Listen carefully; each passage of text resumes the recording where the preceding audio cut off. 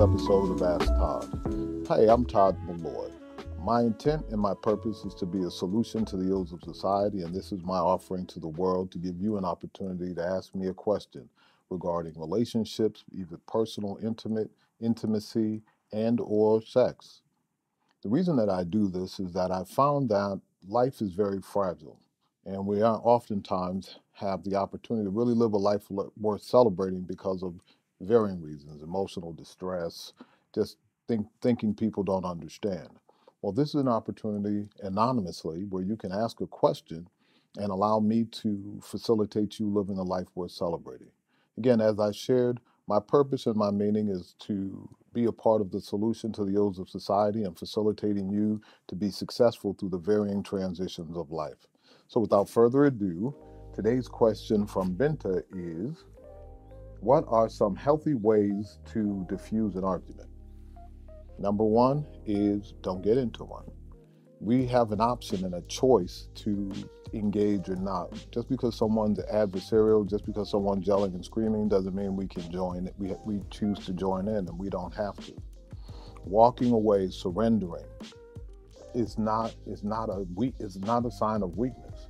Actually, it's an appropriate method to say, hey, this is not something that I want to participate in, and that this is going to be contrary to how I want to feel. So you can use every measure to say, hey, let me ask you a question. Why do you feel the way that you do? Why,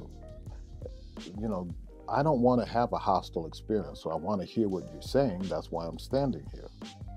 So, hey, help me understand what you're saying, but if you can take it down, it would help me so I can be of best service to you. Very simple, very relaxed, very matter of fact.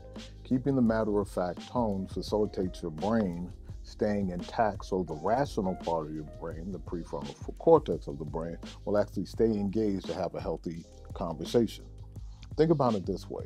At which point you're flooded, at which point you get into a car, mentally flooded, or you get into a car, you hear a loud noise, you immediately turn the noise down because it's too much, it becomes overwhelming. That happens when we're arguing with people. So by you maintaining calmness and speaking matter of fact will actually allow you to get to the solution a lot sooner. Also, I'd like to encourage you to own your experience.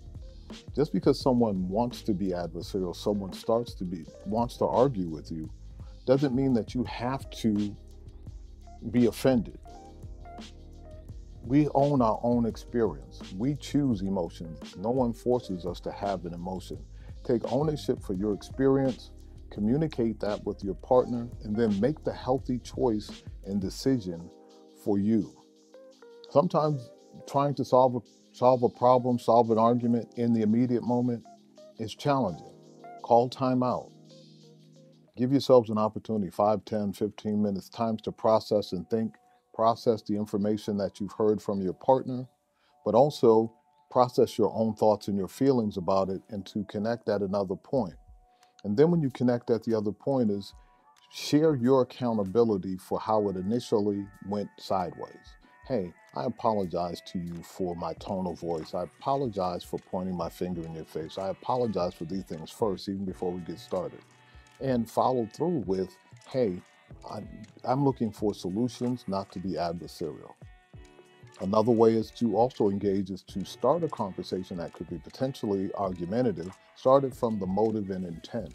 Hey, I would like to have a hard conversation with you, but it's positive. It's a positive conversation because I'm looking to resolve an issue that could be a stumbling block long term. So to prevent that, I want to have this conversation.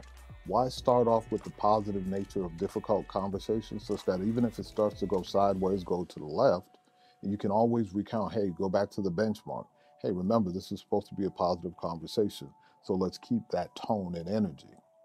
Again, own your own experience. Sometimes, again, when someone's coming at you with a flood or coming at you with a very heavy voice, it's the yin-yang principle. When they're high, you go low. Then as they drop, you come up and you end up in the same place.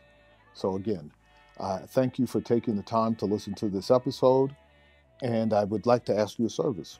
Before you leave, I'd like you to like our page and like this video. I'd also like you to hit the notification button at the bottom of the screen such that you can be notified each time there's a new Ask Todd episode. Also, to go to my Facebook page, my Instagram, or shoot me an email, because I'd like the opportunity to answer your questions. And guys, quite a few of the questions have come from ladies. I've recognized, being a guy, that we struggle in relationships too. I'd like to encourage you and solicit you to be a part of this process as well, more engaged. Again, because you deserve a life worth celebrating just like everyone else does. Again, bye for now. Thank you so very much. And I encourage you to subscribe to my YouTube channel. But I thank you so very much again. Subscribe to our YouTube channel. Thank you very much for your time. Bye for now. Look forward to seeing you soon. Take care. Bye-bye.